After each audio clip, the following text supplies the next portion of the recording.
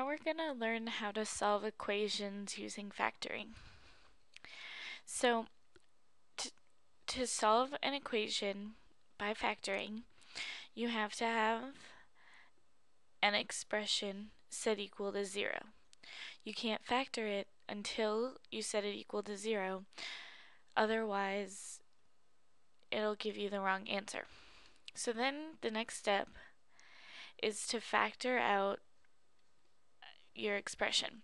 Now for this particular one, it's a trinomial, so we're gonna have to factor it out, and there'll be two quantities that'll multiply to give us this.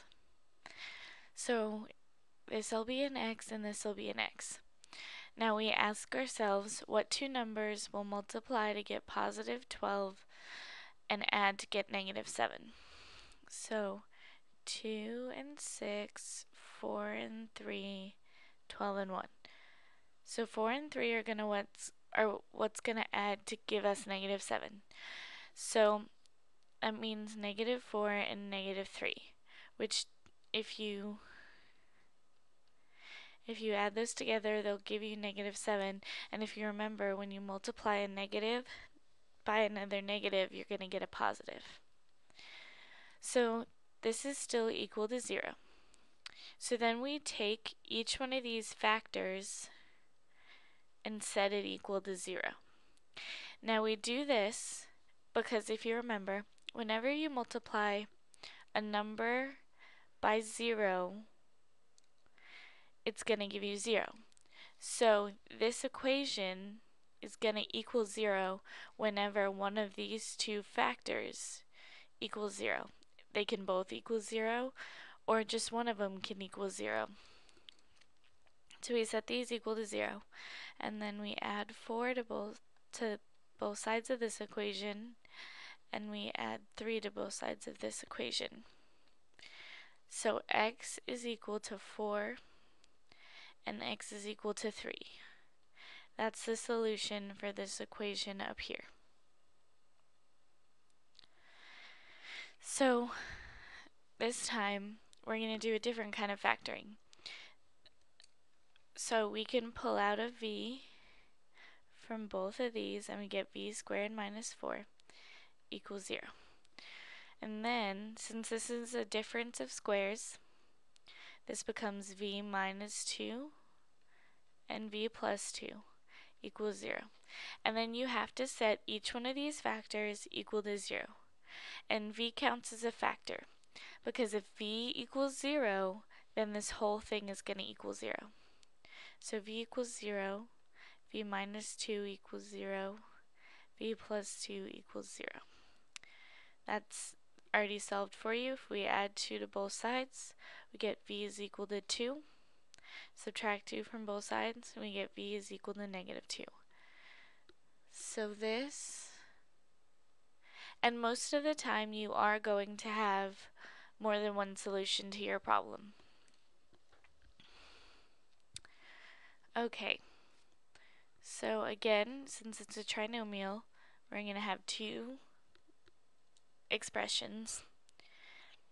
Now, if you think about it, the only two numbers that are going to multiply to get, well, there are four numbers, 2 and 3,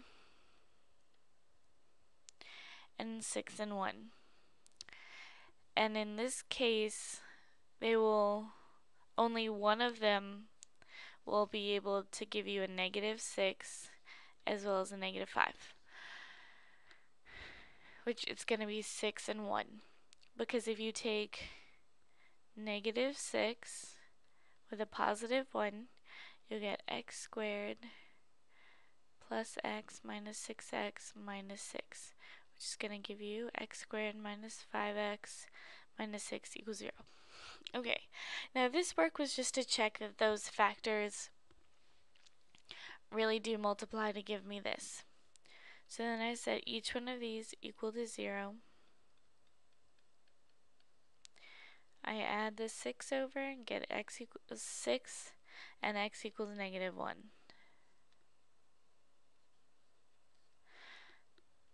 Now we're going to do two more examples.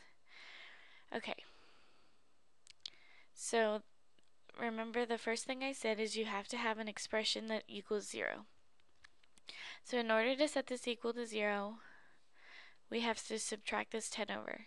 So this becomes x squared minus 10x plus 9 equals 0.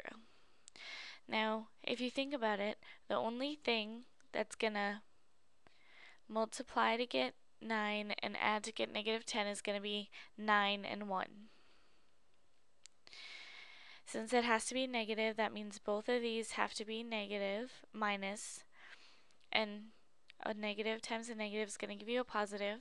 And if you check that, you'd find out that you'd get x squared minus x minus 9x minus, or plus 9.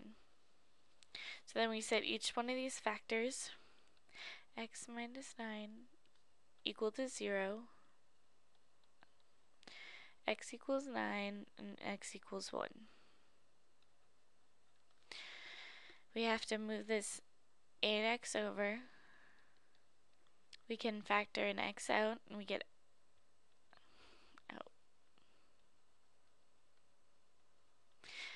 We'll get x minus 8 equals 0. Set both factors equal to 0.